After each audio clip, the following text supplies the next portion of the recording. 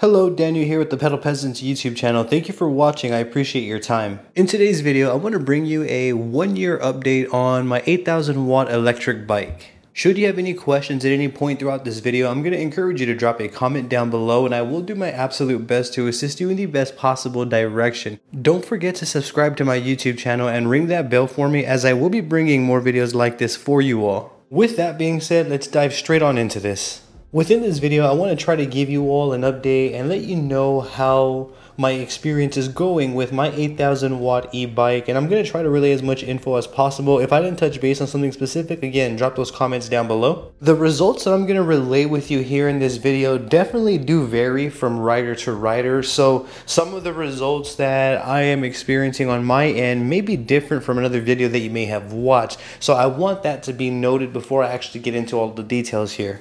Here I am riding it in the open public street right here, and even after a year later, for me personally, my 8000W e-bike still feels brand new. Keep in mind, I have about 100 or so miles on the bike, so I haven't actually rode it extensively as other riders may have. So from my experience, again, it's still kicking strong. Even with putting 100+ miles on it, I don't notice anything wrong with it or the battery or anything at all. Even the tires still feel brand new to me, in which almost it practically is. I feel like another thing that is important to note along the way is that I'm a very, subtle rider. I don't do like any wheeling or anything, any burnouts or anything like that.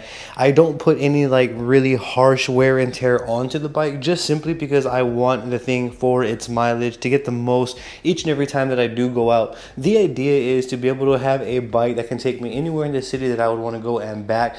And that is the idea behind having this bike. I understand that I could have gotten many other electric bikes. However, this one specific seemed right because I still wanted to be able to keep up with certain speeds of traffic as well in certain areas. So there was a lot of different, considerations that I needed to consider when getting this bike. And I just felt this one was the best for me in terms of appearance and performance and closest to what I was looking for.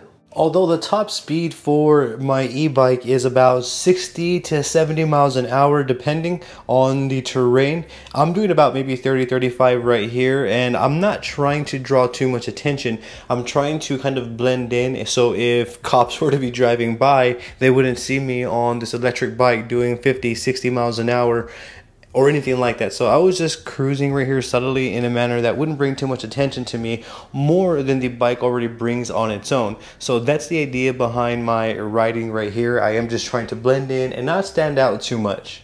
If you're curious about the attention that I get from police, allow me to try to put it into a better perspective for you. So I've rode my electric bike many times. However, I put about 100 miles on it, and within that time frame, I have come across several police. There was even an instance where I was kind of testing the speed and I hit 30 real quick, and I ended up burning out right in front of 2 police cars who were parked.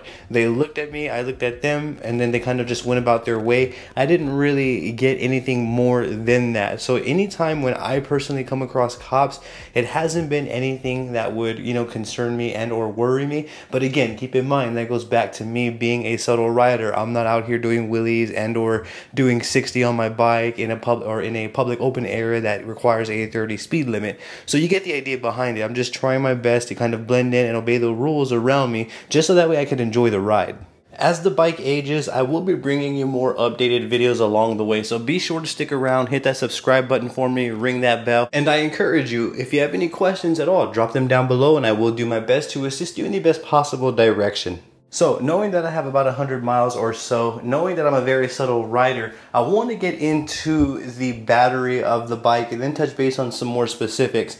For the battery, I've maybe charged it about all but 2 or 3 times in the time that I've had it. So it takes me a little bit to drain the battery all the way down. For me personally, I don't want to reach 0% out anywhere because the bike does have a decent amount of weight to it. It is a heavy bike, so I don't want to be walking and having to push this bike uphill or let alone at all. So as I'm out, I'm very mindful of my battery life, as anyone would be with gas in their car. When I'm around about 25%, I try to start heading towards or stay close to home base, so that way again I'm not stuck walking the bike. Now In terms of battery life though, again, I've probably charged it all but 3 times in that time frame, so it does take me a little bit to actually use the battery all the way down. When I leave the battery, let's say for example, in idle for about a week or so, there's no real battery fluctuation happening. The battery seems pretty stable overall. With the stock battery that my 8000 watt e-bike came with, I'm very happy with the results. I could only imagine if I upgraded to, let's say, a name brand battery like a Samsung, I could probably get even more mileage than what I'm getting now with the stock battery. And that's another thing that really drew me into this 8000 watt e-bike, was that I can kind of interchange the parts and update it and customize it along the way. I'm gonna make more videos showing you how I do minor customizations and cosmetic tweaks, so stay around for that as well. But all in all, 1 year later, I do feel like the battery is still kicking strong, and I do feel like it's gonna be like that for the foreseeable future. And again, I will bring you all more videos on the bike as it ages, but all in all, for right now, at the moment, I do love the bike still. I loved it just as much as I did the day before. Every time I see it, I get happy and excited to go ahead and go for a ride. It's always a smooth ride, and it's still just as quiet when I'm riding it today as it was the day that I got it. Again, not really much has changed, and I think a lot of that has to do with my riding style. I don't really put unnecessary abuse and wear and tear onto the bike more than I need to. I think the most abuse that my bike will experience is probably hitting a speed bump, something to this extent. And again, that's very minor and minuscule. Cars are doing it every day, bikes are doing it every day. So the wear and tear that I put on my bike is minimal, and it makes for a smooth ride each and every time I ride it. And again, my tires are still new. I'm not doing any burnout, so there's really no apparent wear and tear. So I still have some serious miles with the current tires that I am using. And the battery seems fine. I think the last time that I was on the bike, it was at around, I think, 76%, and I did, I think, a 15-mile ride that day, which is the ride that I'm sharing with you here. On this ride right here, we were about 80%, and then when we were heading towards the area that we were going to, we ended up at around, I think, maybe 76%, something to this extent. So the battery life that it took to get about 15 miles was actually very small. It was a small amount of power. I could have done this trip maybe 3 to 6 more times. Allow me to let you take a listen to the bike so that way you can hear how it runs. I had the video muted because I didn't have a windscreen muffling the audio, so it's real muffled and airy, but let me let you take a listen.